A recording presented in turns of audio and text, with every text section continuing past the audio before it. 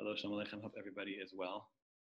We recently learned the Mishnah in the beginning of the third parak of Berachos that speaks about, frankly, it's a morbid topic, but the Mishnah speaks about an interesting halacha, and there's actually a very interesting Gemarah about this as well that maybe you'd like to learn with your children.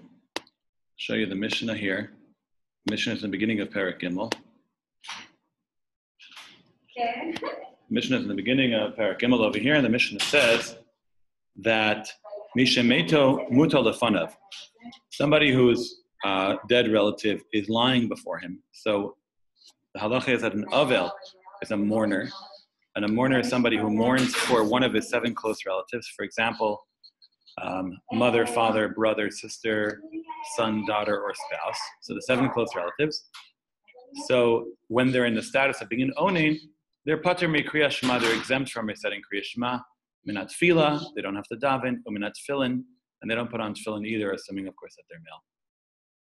And the halacha is that an onein, in general, is pater minat mitzvos, doesn't say mitzvos. Shabbos, halachically speaking, practically, Shabbos has a different halacha. If somebody is in a different city, one should talk to a Rav whether or not one qualifies as an onein. Because generally speaking, the idea is since you're involved and engaged in taking care of the person who has passed away and making sure that they are buried properly. So you're busy with the burial, and therefore osik b'mitzvah, pater min mitzvah, you're busy with one mitzvah, you're exempt from another mitzvah.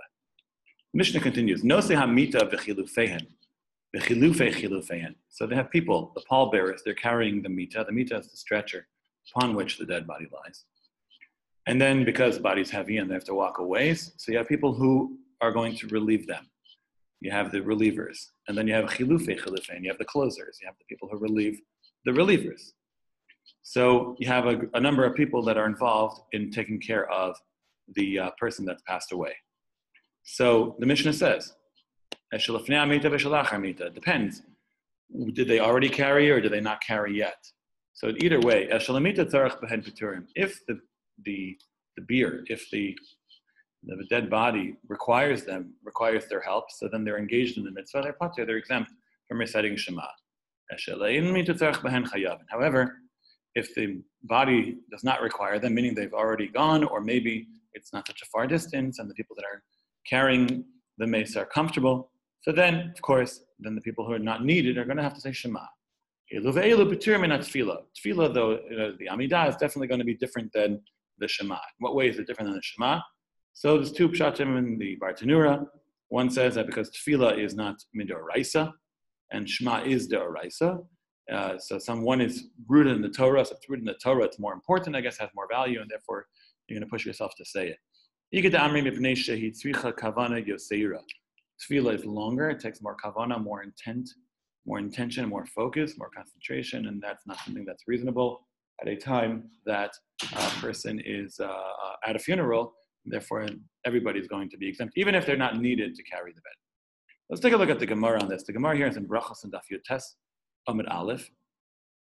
A very brief, short Gemarah, just to give a taste to the boys of how the Gemarah speaks about the Mishnah. So here we have Nosei hamita v'chilufeihen. We're going to start over here. Nosei hamita v'chilufeihen. The people are carrying the stretcher, the bed, and the people who will relieve them. Tana Rabbana, we learn in a Braita. And the boys are not familiar with Braitot yet, but a Braita, of course, is a teaching by the Tanoim that was not codified in the Mishnah. Rabbi Chia did codify certain Braitot, so some Braitot have more validity than others. Generally speaking, also Taf Reish stands for Tana Rabbanan. The boys are not going to be familiar with that either. They haven't come across it yet. As opposed to Tnan, which is 2 nuns. 2 nuns indicates a Mishnah, 1 nun indicates a Braita. Tanu Rabbanan, the rabbis taught in a Braita. Ein motziin et hamet, samach l'kriyas shema. That is that you shouldn't start a funeral, you shouldn't take the person out, what if it's right around the time for kriyas shema? Why not? Because then you're going to be mevatel kriyas shema, which means that we're concerned that you're going to go ahead and make it so that people won't say Shema. Why? Because they're going to be busy with the mace, like we just learned in the Mishnah. So if you have a choice, push off the funeral for a few minutes, say Shema, and then start it. Obviously, first say Shema and then do the funeral. There's no rush, as long as, of course, the mace is taken care of and you have what's called kavanah mace. However, if they already began, okay, in mafsikin, then you should not interrupt. You should not interrupt the funeral. The Gemara says, Eini, this is not so.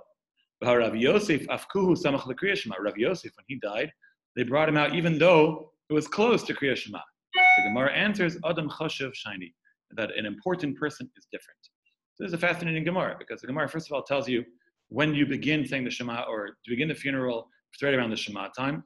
And the question to discuss with your kids is, why is Adam chashav shiny? Why is an important person different? And why is that an excuse?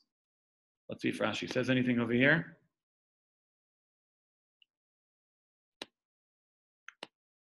So this is definitely part one of the sugya here, if you will.